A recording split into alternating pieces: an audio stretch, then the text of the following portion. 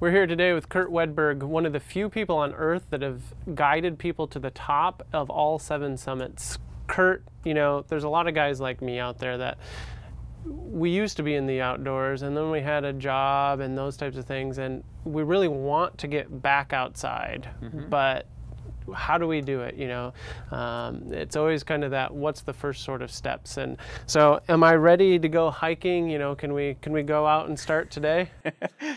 Sure, you just need to change your clothes. Oh, okay, all right. So what do I need to pay attention to so I'm not hiking in jeans? No. The age-old system of what we call a layering system still holds true every bit as much today as it always did. Okay. And the layering system, there's 3 elements to it. There's a base layer, the layer that goes next to your skin, and that's going to help keep your skin warm and dry. And then you have your insulating layers on top of that, and those are the layers that will help keep you warm. And then your third layer is your elements layer for the wind and rain and such. Okay. So a good base layer going next to your skin would be something like this. This is a wool shirt made by Icebreaker, and wool is a nice fabric versus cotton.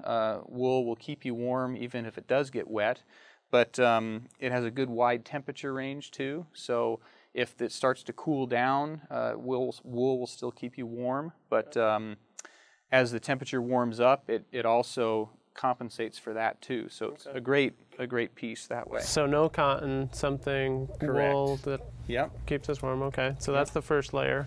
Yeah, and then your insulating layers would be things like sweaters. And another good example here, this is a heavier wool sweater. It has a nice hood on it here, which I particularly like, and you know, zip up and down, you know, place for your hands there if you need to with your pockets. And so, you know, maybe for some hikes, one of these is enough. Maybe for colder climates, maybe a couple layers of insulating pieces. And is that better? Is it better to have 2 of those instead of one thick layer that only works sometimes? I prefer that because it gives you more versatility. Right. If you only need one, you can put on one. If you need 2, you put them both on. So. Okay, and what's the third layer we need? And the third layer would be to protect you from the elements, for example, wind and rain. And so, for example, this is a Mountain Hardwear piece here, and it's most of it is you're going to find is nylon, and then they'll laminate it with some kind of a material inside. Sometimes it's Gore-Tex,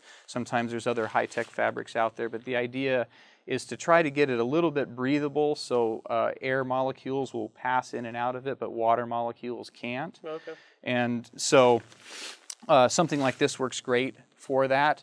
You will still perspire more in something like this than just an insulating piece. However, it will protect you from wind and from rain and such too. So sounds good. Yeah. Now, I mean, as a guy, buying this stuff is kind of fun, but if I'm just going out for my first day hike, do I need all of this stuff? What do I need for? Well, chances are it's going to depend on where you live, where you're going, and what you're doing. You know, if you're in San Diego and you have a weather forecast that's calling for 80 degrees and no wind, a very nice, pleasant day, well, chances are you don't need all this stuff. You know, maybe just a shirt like this is enough, and maybe one more piece just in case there's some unforeseen circumstance in the weather, as can happen. But you don't need all this. But if you're going to go, you know, if you're living, say, in Minnesota or Oregon or California in a colder climate, yeah, you probably would want to bring more of this stuff. Yeah. All right, let's go get geared up.